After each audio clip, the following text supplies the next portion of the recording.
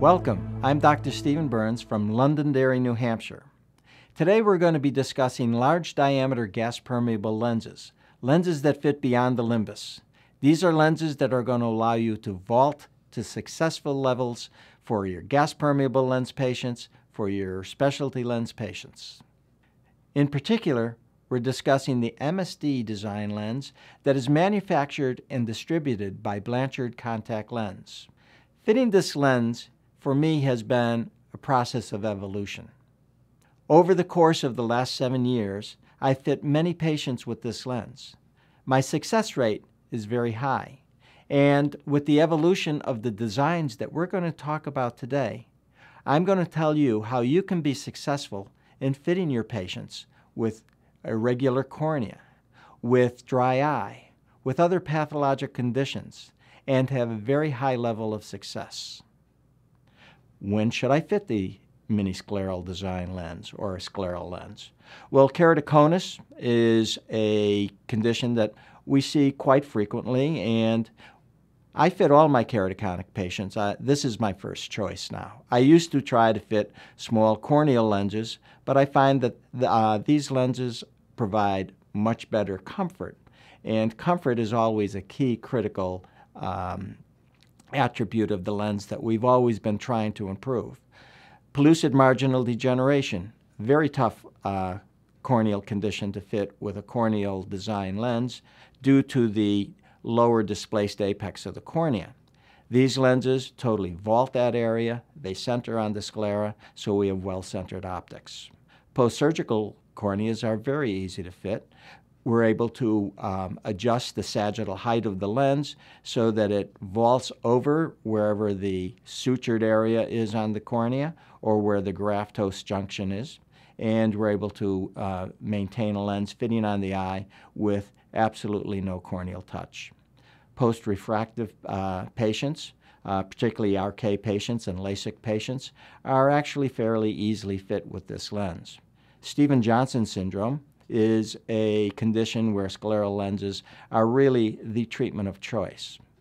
Dry eye patients are always difficult fits with both corneal gas permeable lenses and with soft lenses.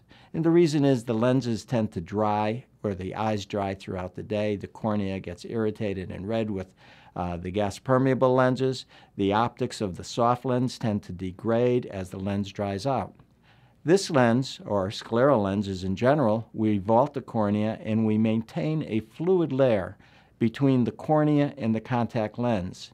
This keeps the cornea hydrated, the eye remains comfortable, and because it's a gas permeable material, drying of the ocular surface or of the contact lens surface really doesn't cause any change in the optics.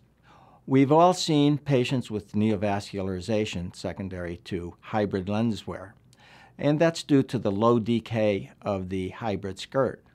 This lens has a high decay from edge to edge. With the XO2, as I said, it has a decay of 141. The lens can also be used for corneal protection. It's also used for patients who have poor comfort with traditional corneal design lenses. I used to do piggyback fits for my patients who did not get good comfort but had to wear a corneal lens. Well, this totally replaces the need for a piggyback fit. And for those fits and the failures that I have had, I've reintroduced them to contact lenses, and they're very successful. High myopic refractive errors are interesting because with this lens, I'm able to put two lenses on the eye. The fluid layer, the fluid lens between the cornea and the contact lens, actually can be designed to have power to help correct the myopic correction. And so I don't have to use as high a gas permeable lens power. I can put part of the correction in the tear layer and part of the correction into the gas permeable lens. So all refractive errors, including presbyopia, are good choices for this design.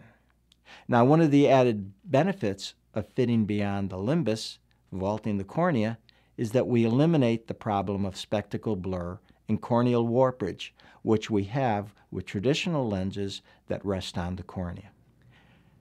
How does the patient benefit from this mini-scleral lens design? Well, initial comfort and long-term comfort are really key. One of the things that I do is I put the lens on the patient's eye and I ask the patient, I want you to tell me, how comfortable is this lens? And here's your scale. 1, it's totally uncomfortable. I cannot stand it. Get it off my eye. 10, I don't know it's there. Surprisingly, this lens usually gets around an 8 or a 9 on initial application to the eye. And by the time I've gone through the over-refraction or perfected the fit, it's 9 or 10. Next, the optics remain centered and the visual acuity remains constant because this lens doesn't move around on the eye. It stays centered with the optics in front of the visual axis. Patients who wear gas-permeable lenses are very accustomed to, on a windy day or just when things aren't right, they get something behind their lens. And it feels like a grain of sand, or it feels, some people say it feels like a rock behind their lens. Well, these lenses don't allow any foreign bodies to get behind them because of the way the lenses fit and has a semi-sealed type of arrangement over the conjunctiva. The cornea remains healthy because there's no corneal desiccation. I have some patients who have keratoconus or pellucid, and they're very limited in what they can see with side vision, not because they have decreased visual fields, but because of their inability to move their head or move their eyes, and specifically, they have to use fully use head movement to look from side to side in order to keep the lenses from falling off their eyes or displacing. These lenses eliminate that problem, so the patient has a more normal way of being able to, say, look in their rear view mirror of their car when they're backing up. As I've already mentioned, we don't have a problem with spectacle blur. And the lenses are stable. They're not going to fall out, so you're not going to have a patient looking around for the lenses in the middle of the day, or when they're driving, if they rub their eye, they don't have the lens pop out. These lenses have extremely good stability. For the patient to be successful with any beyond the limbus lens, it is imperative that you, as the practitioner, are comfortable and confident in applying and removing the lens, and that you train the patient in these techniques. We're going to go through some techniques of how to put the lens on, how to remove it, from the practitioner's point of view, and also from the patient's point of view. There are certain things that we need to do. First, there's a number of ways that you, as the clinician, can apply the lens to the eye. My preferred way is to hold the lens with one of these green suction cups, fill the lens fully with non-preserved sterile saline, and apply the lens to the patient's eye. With this type of a device, I'm able to hold on to the lens slightly, so if the patient blinks or closes their eye, I'm not going to have the lens wind up on the floor. I'm able to control where that lens is going. So I fill the lens completely with this non-preserved sterile saline. I fill it to the rim. Here I am putting it on my own eye. I retract the lower lid. I look directly down at the floor. I look directly into the lens at the center of that suction cup. I apply it to the eye. I squeeze the bulb to release it. To remove the lens, I use a smaller device, and there I took the lens off. Notice how the lens was not centered, the device was not centered on the lens. For the patient who does not want to use the device putting the lens on, you can use the fingers, the 3-tripod method. Removal of the lens, you can also use that large suction device. Now let's just think about how I put those lenses on, how I remove the lenses. Notice that when I'm removing the lens, I always place the suction device at the edge of the lens. I lift out like I'm opening up a cabinet door. I don't directly pull the suction device in the lens like I'm trying to clear a drain. I want to have this lens come off the eye with as little irritation as possible. It's not always possible to get it off without having a little bit of a sort of pop or where we've gotten negative pressure behind the lens, but we want to really minimize that because this is the patient's most uncomfortable time when it's done improperly, and it's really a big nothing when you do it the right way. We don't want to increase discomfort in any way. So applying the lens to the eye and removing the lens is something that you really should practice before you start working with your first patient. Here I have a patient that I'm going to apply the lens to the eye. Now, when I initially started fitting lenses, I would put fluorescein in with my lens when I was fitting the patient. It does help to be able to see the fit. Today, I'm going to show you reasons to do that and reasons not to do that. It'll be your choice. But here I'm filling the lens again with a non-preserved sterile saline. I'm going to take a fluorescein strip and just quickly dip it in to get some fluorescence of the tear layer, of the fluid layer. I have the patient look directly down at the floor. I retract the upper and lower eyelids, and here I'm using the tripod method, my 3 fingers holding the lens. I place the lens on the eye, and because I have fluorescein, I always have a tissue with me to ensure that anything that's spilling over doesn't get on the patient's clothes. It might not be a bad idea, if you're putting the lens in with fluorescein, to have the patient have a paper towel or something in their lap, because you're going to get some excess fluid that comes out of the eye.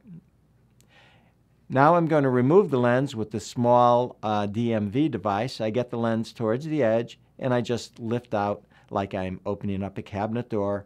I'm using that motion of lifting away from the eye, getting the lens at the mid-peripheral portion of the lens so that I don't have a plunger effect, but I'm actually lifting the lens off the eye. Now, what are the advantages of vaulting the cornea? Well, the first advantage is we've got corneal protection from dryness and abrasion. If you have a patient with intern lashes, this is a great way of protecting the eye. If you have a patient with dry eye and they develop corneal staining and they have problems using drops throughout the day, this is a correction for that. When you vault the cornea, you don't create any pressure points on the cornea as you do with corneal gas-permeable lenses, so you don't have spectacle blur. So the transition between eyeglasses and contact lenses is seamless. Because the lens totally vaults the cornea, fitting beyond the limbus, and allows for just a mild amount of tear exchange, we don't get foreign bodies under the lens. In fact, if you do have a foreign body under the lens, it's floating in a pool of fluid and the patient can't feel it. The lens provides stable and centered optics because it fits beyond the cornea on the sclera and maintains that position throughout the day. So optically, this is a terrific device. Most importantly, when it comes to fitting irregular corneas, it's easy. All you do is vault it. So all those gyrations that you'd go through with your corneal lenses trying to get a lens to fit over irregular surfaces and making changes in different zones can all be put aside. Just vault the cornea. And perhaps one of the most important things, and you'll learn this if you put the lens on yourself, on your own eye, there is no discomfort or adaptation issues with these lenses. They're comfortable from the moment you put them in till the moment you take them out.